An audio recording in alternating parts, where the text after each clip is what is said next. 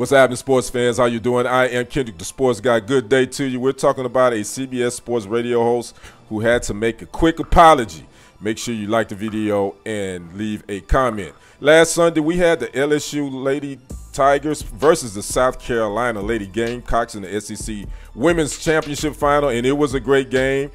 And you know what kind of overshadowed that was the skirmish that happened between South Carolina center Camilla Cardozo, who would push LSU's Flau'jae Johnson, and all hell would break loose. 6 players would be ejected, and Flau'jae Johnson's brother would be arrested. But fast forward to Thursday morning, we're talking CBS Sports Radio host Julian J.R. Jackson. He was doing what we call a tease in the industry, or a cut-in, just talking about what's upcoming. And he was promoting the women's national tournament that's about to start.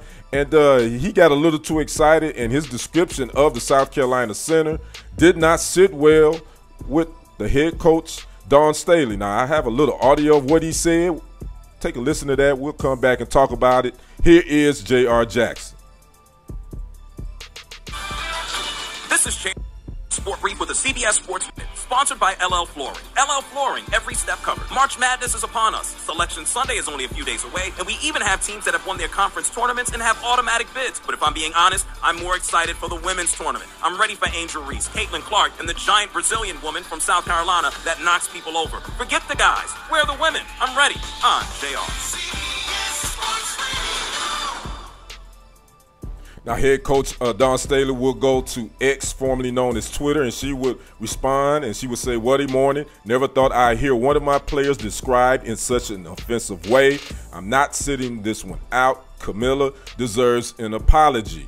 And she tagged CBS Sports and the local affiliate 107.5 The Game in her response. Well, J.R. Jackson would apologize. He would say this morning on an Odyssey Sports Minute, as I was sharing my excitement for this year's women's NCAA tournament and watching some of the game's brightest stars, I referred to University of South Carolina's Camilla Cardozo by only her height and ethnicity. I genuinely regret my words, and I sincerely apologize to Camilla, her family, and the University of South Carolina. He would write that statement on X. So, apology was given not shortly after head coach Dawn Staley had an issue with it. And this is the thing, sometimes you got to be careful in front of these microphones what you say and how you say it and who you're saying it about. I think my man J.R. Jackson, he got a little excited. If you don't know of him, I read up. He built his career through YouTube. He started out doing sports stuff on YouTube, I want to say in 2008, and he got his talent caught the wind of a lot of national media, and he ended up at CBS Sports Radio. So, but again, he put his foot in his mouth on this one. But I also know that there is a double standard too.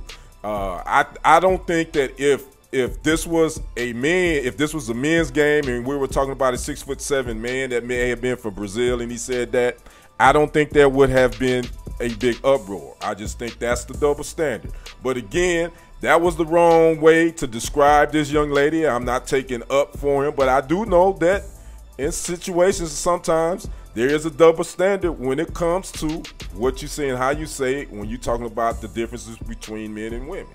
So that's my take on it. But again, I definitely wouldn't have said that myself. That would have been the furthest from my mind describing this young lady, because she is a heck of a ball player. So I'd like to know what you guys think of this situation. And is there a double standard when we're talking about describing the adjectives we use when we're talking about men and women in athletic sports? I'd like to know your thoughts on that. Make sure you like the video and leave a comment. Make sure you follow me, and make sure you subscribe to the channel as well. I am Kendrick, the sports guy. We will see you on the other side, and on the next report. I am out. Peace.